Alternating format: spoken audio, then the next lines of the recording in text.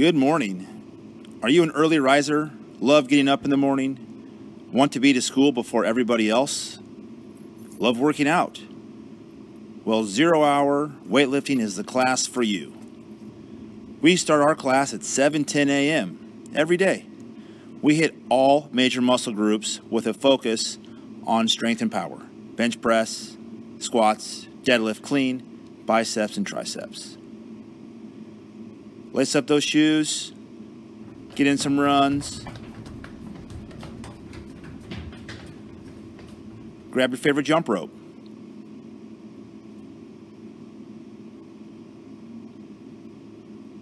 And elevate that heart rate. If you want to be the best, you have to train better than the rest.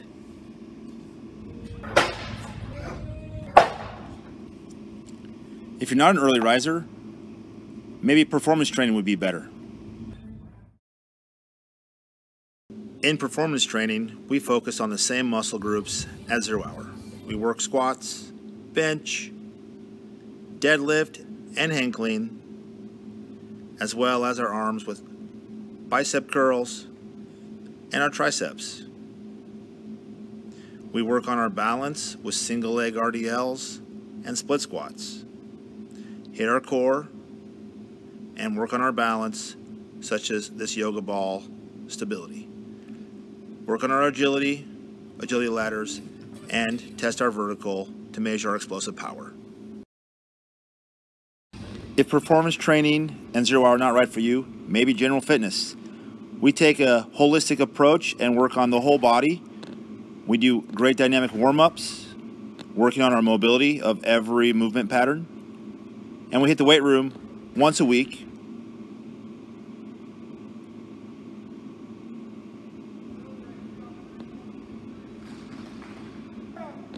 Where we get shredded.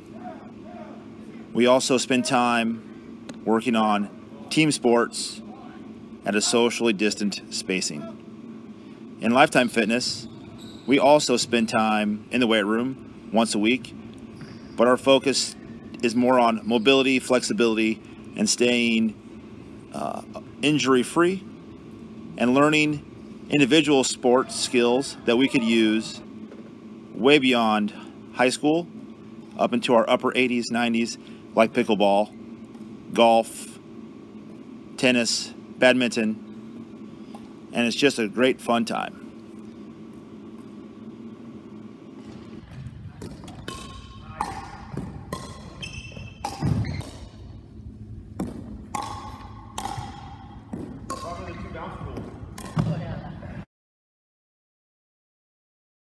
Hello, I'm Mr. Schneider at Goldendale High School, and I teach all of the music here. We have a 0 Hour jazz band where we work on all kinds of different jazz music, including stuff for drum set and guitars, as well as traditional band instruments. I also teach concert band, which is exactly what you'd expect. Band just like it is at the middle school, only better. We play for basketball games, football games, we do competitions, it's awesome. And then we also have choir, which is anybody is welcome to join, anybody can come in and check it out, and we sing a variety of pop, classical, jazz, barbershop, whatever we're interested in, we'll do.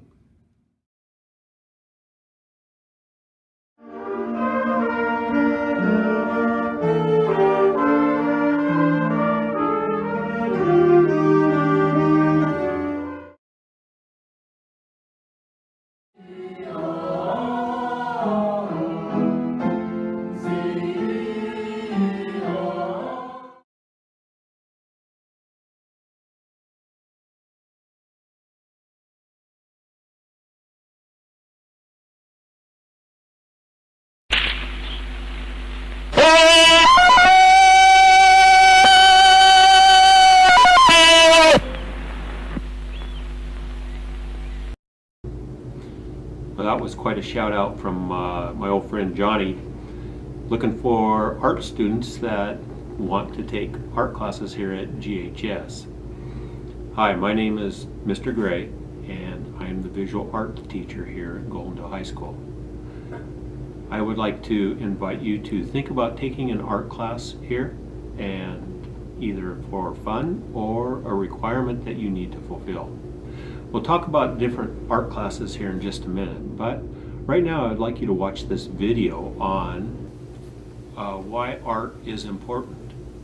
Thank you.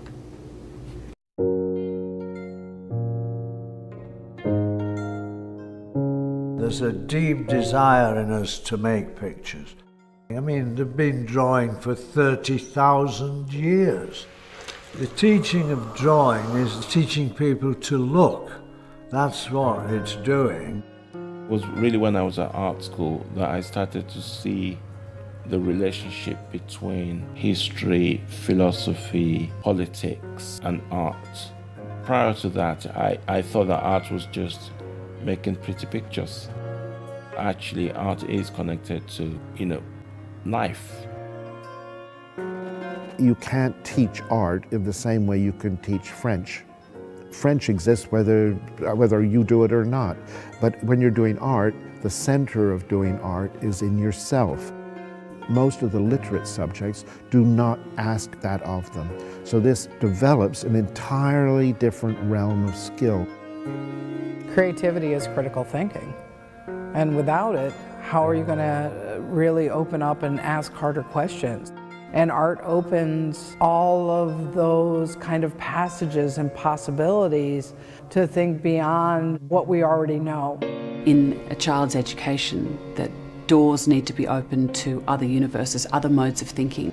And art is a non-predescribed, dangerous world full of possibility. And I think that's a vital space for children to have in their formative years of their education. From a top-down level, you don't have innovation if you don't have arts. It's as simple as that. It doesn't matter if you're going to study history or geography or science, you still need to be creative, because the people who are the outliers in those fields are the most creative people. To have art in schools be eroded, which is happening at the moment, is disastrous for Britain, I think, because our best industry is the creative industry. Art and cultural production is at the very center of what makes a society what it is. And for an entire new generation not to know what is the cultural and visual history of ourselves is kind of denying our own identity. Art is a reflection of the society that we are, the kind of mirror that art holds up, the way that art helps define the identity of a nation, that you can trace that back historically. It's deeply embedded in humanity. What art education does to people who are not going to be artists is giving them the opportunity to build certain aspect of themselves that otherwise will be either ignored, undeveloped, or repressed. It's all about kids finding out who they are, and they're all different. That you can be whatever you want to be is something that art certainly taught me. It can access a part of your brain, body, spirit, mind that nothing else can. Nothing is more stimulating, exciting, consoling than looking at a brilliant painting.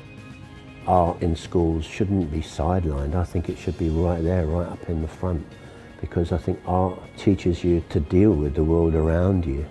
It's the oxygen that actually makes all the other subjects breathe.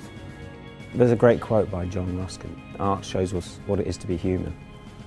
And really that's why art should be on the curriculum.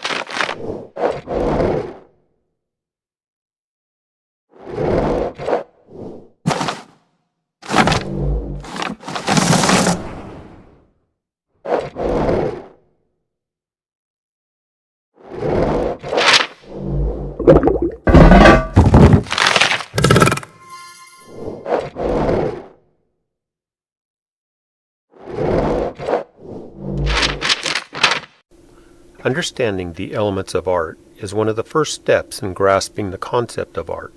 By exploring each element with different projects that focus on the element, a greater comprehension for art will be achieved. In this class, you will develop an understanding of why rather than how. Art is a developed skill. Sure, some individuals are more gifted in art, but there are also people that are gifted in math, writing, and science, and other areas.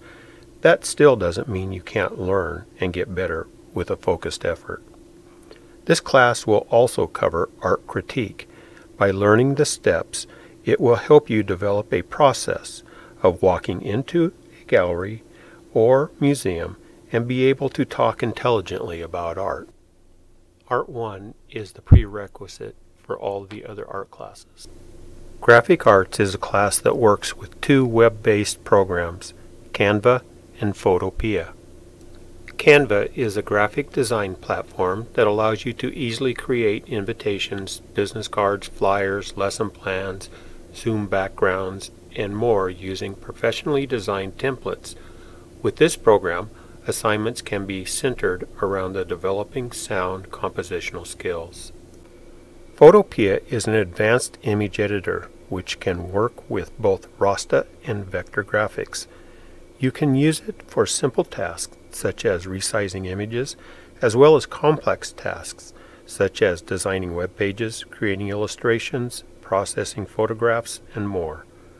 With this program, you learn to use the tools of the image editor with fun assignments that will help you develop a greater understanding how the program works.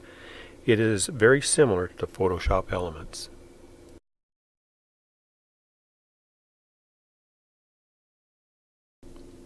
If you like creating something from a lump of clay with your own two hands, then ceramics class is where you need to be. Working with your hands, even if they get a little dirty, is a lot of fun. You will be exposed to 4 different forms of construction while developing your craftsmanship skills. Making several clay projects that you will be proud of is a high priority in this class. The forms of hand building construction you will be using are pinch, coil, slab, or a combination of these. Will work will be introduced and you will be encouraged to give it a try. A little paperwork, but a lot of hands-on fun. Ceramics class has become one of Goldendale High School's favorite classes for students to take.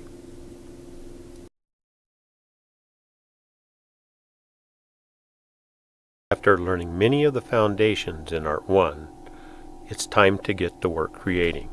Art 2, Studio, is designed to introduce you to several different art media. For each medium, a guided project is introduced to ensure success for each student. After the guided project is completed, it will be your chance to take that medium and develop a piece of work of your choosing. We start out with a quick but intense study of graphite. The skill sets you will develop are perception skills, creating the illusion of depth through value, and developing a strong sense of proportion. We study human facial features, and you will be surprised how quickly you learn the importance of each mini lesson you complete. It will take you one step closer to that final project. After graphite, we continue to draw with pen and ink. You will learn several pen strokes and have a guided project that will help you use what you have learned. Then you will be ready to do a pen and ink project of your choice. Scratchboard is next, then printmaking, and finally watercolor painting. I think you get the idea of how this class is taught. Again, you will be introduced to the medium through mini lessons and a guided project. Once completed, you'll be ready to take on a project of your own. If you have taken Art 1, then you will be ready to start making art in Art 2 Studio.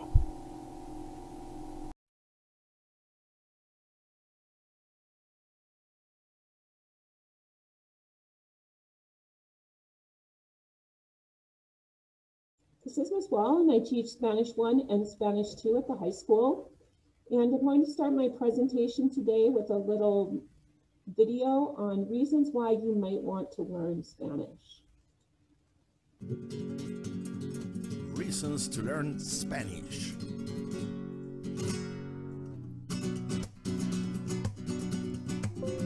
Spanish is a global language.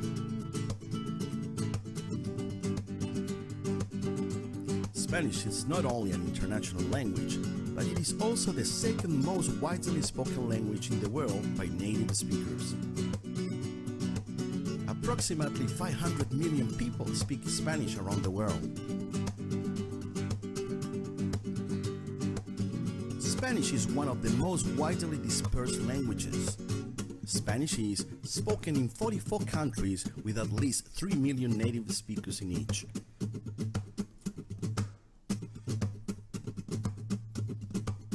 Spanish is an official language in 21 countries.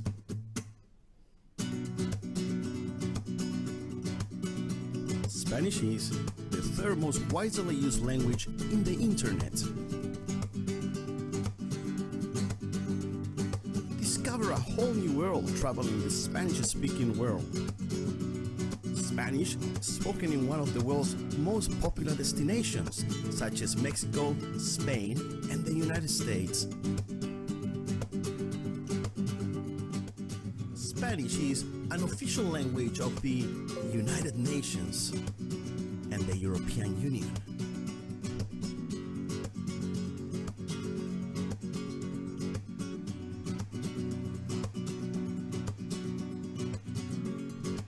Spanish is fun. Spanish culture is on the rise. Enjoy Spanish music, dance, cinema, art, and literature. Have fun learning Spanish. Listen to Spanish Latin music.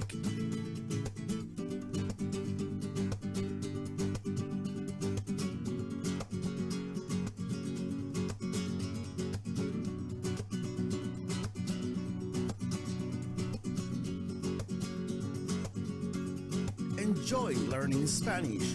Learn some of the moves. Salsa, zumba, merengue, tango, reggaeton, flamenco. Tango. Spanish is very easy to learn. Spanish and English are both European languages. They share almost identical alphabet. 30 to 40% of all words in English have a related word in Spanish. Spanish is phonetical. Each letter has a single corresponding sound. Spanish job opportunities. You can find jobs working for international airlines, hotels and tourism, education and interpreting, the health industry, government, and so many more. Okay, so we're going to go ahead and stop the presentation there. I do want to go over a couple of tips on the next slide I have for you if you do choose to take Spanish. So I would choose to take Spanish 1 as a sophomore and Spanish 2 as a junior. And the reason I say that is because if you take the 2 years, you need to take the 2 years back to back. And so if you take it sophomore, junior year, or you could take it junior, senior year, but if you take it the sophomore, junior year, then you're sure that you are done with it by your senior year. And if things come up your senior year where you can't fit in Spanish into your schedule or whatever the case may be, you've already met that requirement, okay? So 2 years of a second language is required if you're planning on attending a 4-year college or university. But I also want to emphasize that you may take Spanish even if you're not planning on going to college. If you think it might be interesting or fun or useful, you're more than welcome to sign up for the class and try it, take a year. Or take 2 years, depending on how you feel about it. And if you have any questions, I encourage you to stop by and see me, and I'd be happy to discuss it with you. Thanks. Hello, so my name is Mr. Walters, for those of you who may or may not know. I am one of the 3 math teachers here at JHS, along with Mrs. Young and Mrs. Piper. Mrs. Gallagher here also teaches a math CTE course called Financial Algebra, which is a junior level class. So what I'll be talking about is all the classes that are offered at GHS and all the math classes that are offered at GHS, and the required courses, and then some required courses for going to a foreign university, and some that may be required, or one, which is Bridge to College math, that may be required for you to take just to meet the graduation requirements. So to start off with, as an 8th grader or 9th grader, you take Algebra 1, and then the year after that, you take geometry. Those are required by the state. You don't have an option. Now, you're required at GHS to have 3 math credits to graduate. So Algebra 1 and geometry count as 2 of those. So that leaves you with needing just 1 more to meet your graduation need, your graduation requirement. And those 2 courses could be either Financial Algebra with Mrs. Gallagher or Algebra 2 in the math department. Now, if you're somebody who wants to keep the option open of going to a four-year university, taking Algebra 2 is a requirement for that. Having taken and passed Algebra 2 is a requirement to go on to a four-year university. And our suggestion would be to take that just so that you're not closing any doors for yourself. It's not a requirement though. Algebra 2 you do not have to take. You can go take Financial Algebra and graduate with the rest of your senior class when the time comes. Nothing wrong with taking Financial Algebra and going to a community college, taking Algebra 2 at community college level, and then going to a four-year university. But if you want to start off with going to a four-year university, you're going to need to take Algebra 2 at high school. On that note, also for a four-year university, some require, if not all, require that you take a math class your senior year. So that means if you take Algebra 1 your freshman year, geometry your sophomore year, Algebra 2 your junior year, and you want to go to a foreign university, that means you're going to have to take either pre-calculus your senior year or financial algebra your senior year.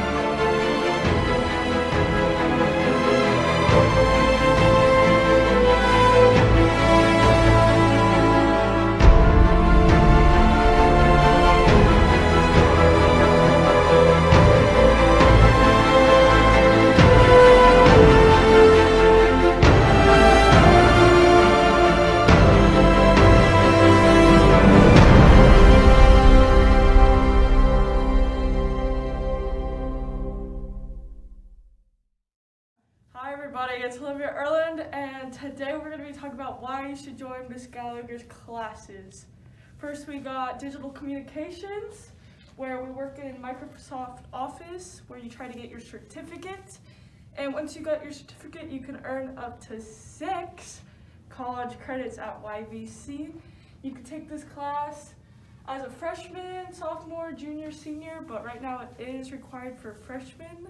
It's a really good class to work on your word skills and try to get your certificate. Financial Algebra is a junior and senior class. can be used as a third or fourth year of math and used toward the CTE pathway for graduation. You can earn up to 5 college credits at YVC if you get B's or better for both semesters. You're able to learn real-life skills such as learning how to balance a checkbook. You can also learn how to do your taxes. You will also learn how to manage your payroll, retirement, and you can also learn how to play the stock market. Join Financial Algebra! Next, we're going to be talking about business English.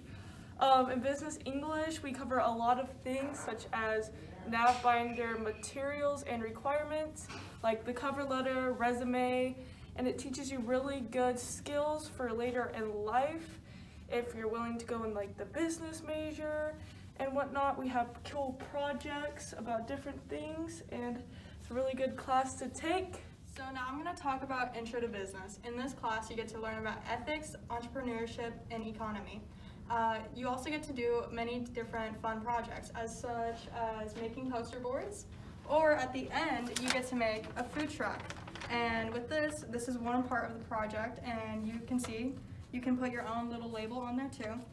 And honestly, this class is just fun, and you should take it, and it gives you life skills. Next, we're going to be talking about FBLA. What does that stand for? Future Business Leaders of America. And in this club, you get to participate in some fun events you can compete in, and make new friends and go on some fun trips. Such as hockey games, Blazers games, and other fun activities. Yeah. This club can teach you about business and can help you get skills to go into college. So join FBLA. Join FBLA! Greetings, this is Miss Furch. I'm here to talk to you about English 3 and what kind of course credit it can offer you for your English language arts. All right, so English 3 is usually designed for English for 11th and 12th grade students, usually taken in the 3rd or 4th year of your high school career. It is designed for individuals who are planning on going to a 2-year or a 4-year college, or taking that pathway. So this is the natural step to take after you've taken the prerequisites of English 1 and English 2. There are other options available, but English 3 is more of the college pathway and the academic pathway to take. So how is English 3 structured? Well, we focus on American literature. And while we read American literature, we are practicing the absolute basics, which is reading, writing, and language, which are the 3 things that we focus most on in English 1 and 2. However, in this class, we take it to the next level. So while we're reading, we are reading upper level texts, upper level documents, and while we're reading, we're focusing on skills such as comprehension, but also critical thinking and reasoning. While we write, we're not just writing, but we are also focusing and honing our skills on organization, researching, focusing on argumentation, and analyzing our writing and other pieces of writing. While we are also using and practicing our skills that we've learned in English 1 and English 2 with context, vocabulary, and grammar, we are pushing the envelope by also focusing on style, interpretation, and inference in the various language pieces in the texts that we come up to. So how is this also structured? Well, this is the first class that we follow a chronological timetable. So this is different than English 1 and English 2, which focus on various units and various dramas in big units and big chunks.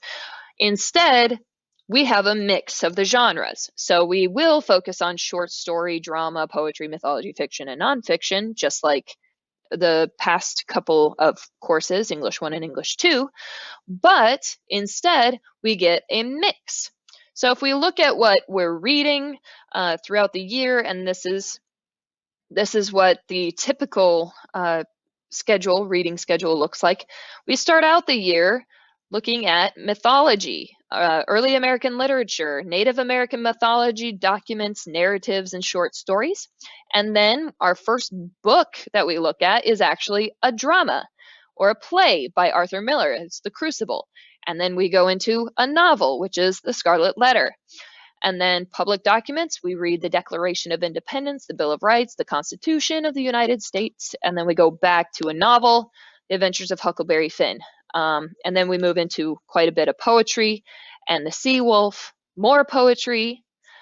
Then when we get into the modern era, we speak of and we discuss Ernest Hemingway and his writing style with The Farewell to Arms. We talk about The Great Gatsby, and of course we all love that when we're done with it, because it's a great story. And then we look into the Harlem Renaissance, the poetry of that time period, which is absolutely amazing with Hurston McKay, Hughes and Cullen, etc. And then after that, we move into a couple of plays written by Thornton Wilder and Tennessee Williams. And we tend to read them and act them out. And everybody, of course, enjoys that, that little activity.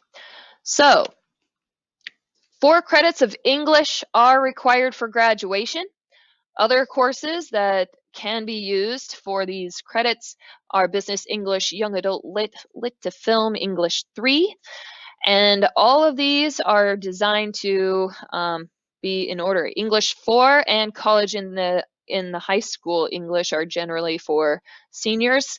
So any of these electives can be used to fill your 4 credits of English for your requirements.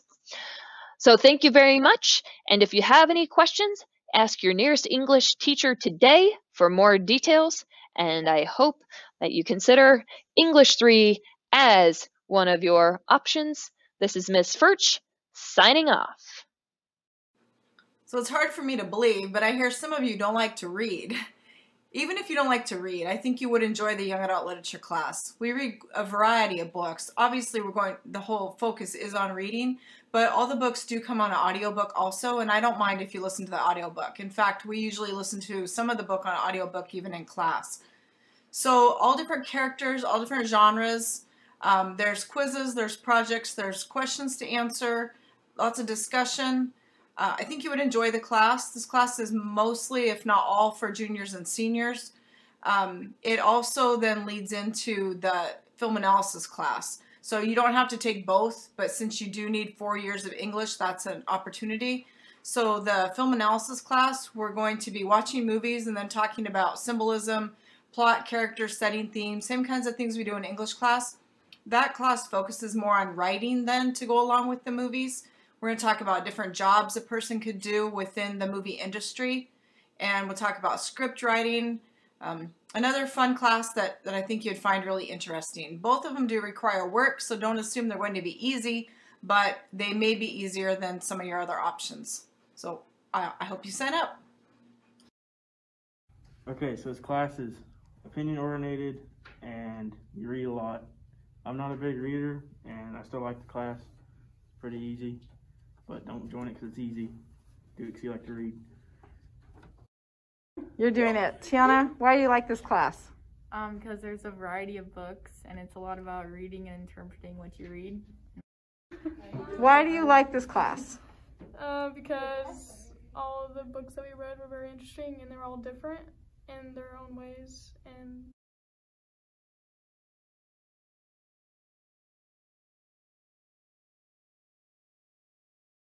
World History is an elective history class you might enjoy taking. This class has projects. We study from the book. There's an online book available. We started with the Renaissance this year and we got to World War II. It's one semester, so you could take geography for the second semester or Washington State history or another class of your choice. I think it's a class that covers a lot of information in a short amount of time, something that you would enjoy and kind of gives you an overview of how the world became what it is today. Hey, I'm here at Machu Picchu to try to talk you into taking geography class. I think you'd really enjoy it.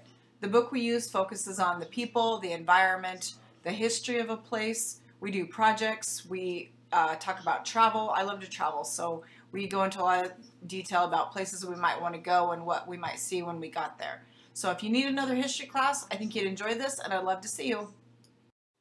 So here I am to tell you about Washington State history while my cat crawls around in the background and my dog plays with her squeaky toy.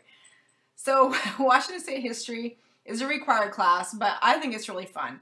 We learn about the history of Washington State, we learn about the government, we learn about places to go visit. There's all kinds of neat things about how Washington became what it is today. We do projects, there is a textbook, so we do assignments that come from the book, and then things that help you hopefully want to explore more about the state that we live in. So I hope you enjoy the class, and I look forward to seeing you. Hi, my name is Mr. Beauchamp. I'm here to talk to you today about a class I'll be teaching next year called United States History. This is an 11th grade class, and it is a graduation requirement for to graduate from Goldendale High School. Now, U.S. History class will start around the 1880s, 1890s, and will move towards the present. So we'll cover issues like immigration and urbanization, the 1920s, World War I, World War II, Korea, Vietnam, social movements like the Civil Rights Movement, the counterculture movement in the 1960s, the populist movement, the progressive movement, and all these things and how they impacted U.S. history. We'll look at important presidents and historical figures and how they impacted the world. We'll look at the wars that were fought during this time period and their role in changing and impacting America. We'll look at the U.S. becoming a country involved in world affairs. We'll look at how science and technology changed the world and changed the United States history and impacted that. We'll look at the civil rights movement and civil responsibilities. So we're basically looking at the story of us and how we got here. So the important thing to understand is that things that are happening today have possibly their roots in the past. George Santayana, who is a philosopher, one of my favorite quotes is, "Those who cannot remember the past are condemned to repeat it." So our purpose of you taking this class and learning about this is that you guys learn from our past mistakes. Now, during the course of this class, we'll do a bunch of different things. We'll do reading, obviously. We'll watch some videos that help inform and enhance information that are going on. We'll do possibly some simulation activities, maybe do some role playing. We'll have debates on particular issues and so on and so forth. So again, it can be a really fun thing, and hopefully you guys will have as much fun taking the class as I do and teaching it. Also, second semester, we will have to be doing something called the classroom-based assessment, which is a formal paper that you'll be writing in second semester U.S. history. Now, the topics vary every year from year to year what's going on, but basically you're writing an argumentative paper. You're doing research and acting as a historian, and you're researching a topic, and you're thinking about it, and then you're deciding, okay, I think these are what's caused this to happen, and here's my reasons why. So it's basically you just write an argumentative paper. And it can not take that. We'll take some time in class. Usually I do this after spring break. So we use those time after spring break to work on the paper. Okay?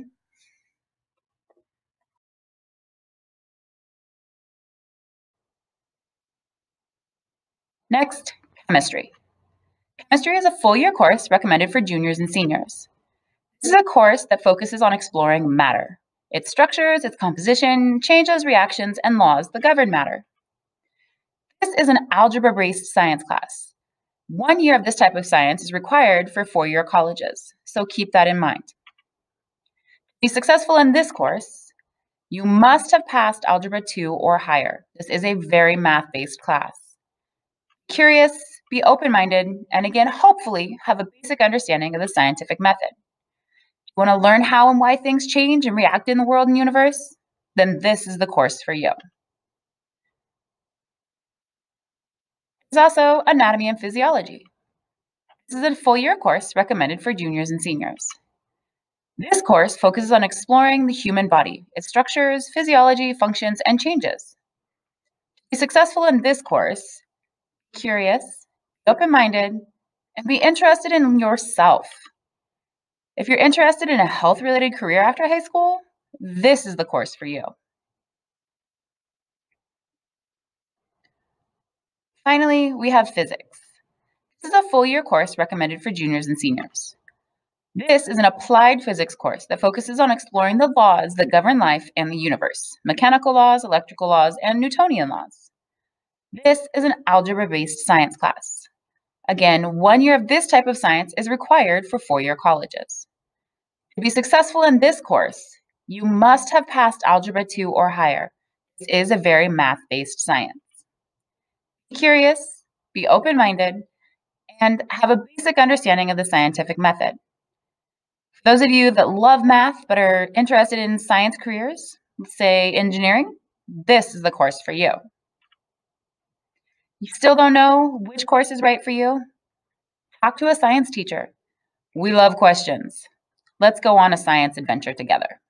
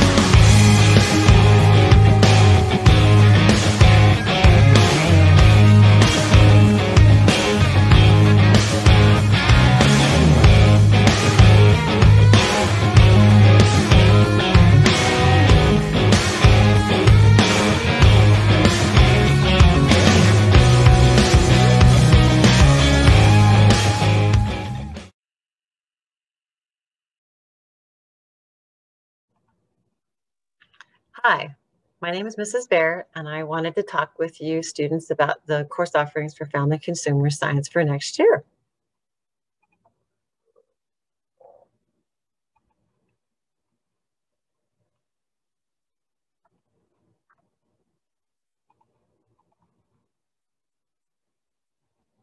The first class is foods.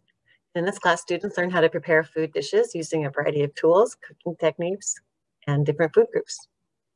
It's a 1-semester course. It's a CT or an elective credit, and students will earn their Washington State Food Handler's Certificate and take the Precision Exam Foods and Nutrition 340.